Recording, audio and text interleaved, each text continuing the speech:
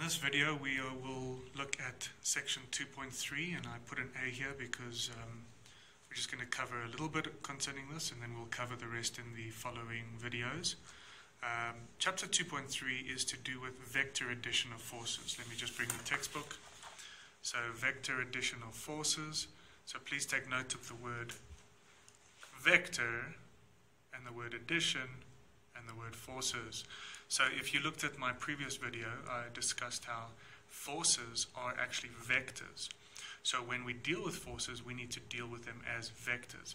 And in this specific section, we will deal with the vector addition of forces. Okay, so guys, one of the main things that we are learning in the next few chapters is that, well, basically, what are we trying to do?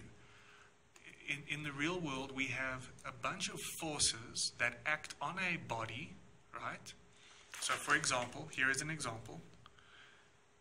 Here is a body, this hook, okay? And we have some forces acting on the body. Can you see that? We have force 1 and we have force 2. But oftentimes it is required that we get the resultant of that force system. So we've got two forces there, and it's often required that we find the resultant force acting on that body, right? Because remember, these forces are acting in their respective directions, but they have an effect. They have a resultant. They have a net effect, a net force, a resultant force acting on this body. And it is very helpful that we learn how to determine what is a resultant force acting on a body due to a number of forces. Okay, so that's the first thing that we want to determine. Guys, please get this right. Perfect this. Really understand this, because this is going to be used for the next number of chapters and years in your studies.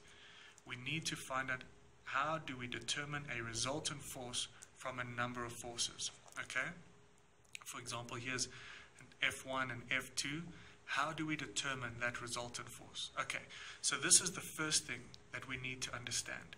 The second is kind of, I guess, really the opposite, is what happens. Here is a picture. It's a bit blurry. I don't know if it'll focus. What happens if we have a single resultant force and we want to find components of that force along two arbitrary directions, two arbitrary axes? Whereas in this case, we had two forces and we wanted to find a resultant force. In this case, we have a resultant force and we want to find the components of that force. Okay, so really the opposite. Okay, so the first thing we must learn is how to find a resultant force from a number of forces. And the second thing we need to learn is to find the components of a force, a single force, along two arbitrary axes. Okay? So does that make sense? So here's another picture. If we have a single force being applied, it's an applied force, a single force. We want to know what is happening along two arbitrary axes. Okay? So please just get this as a bird's eye view of the whole course, that these are two things which we must master. And really, the essence behind these two things are the parallelogram rule or the triangle rule. Okay? So we will discuss that in the following videos. So do you get that, guys? The one is to find a resultant force and the other is to find the components of a force.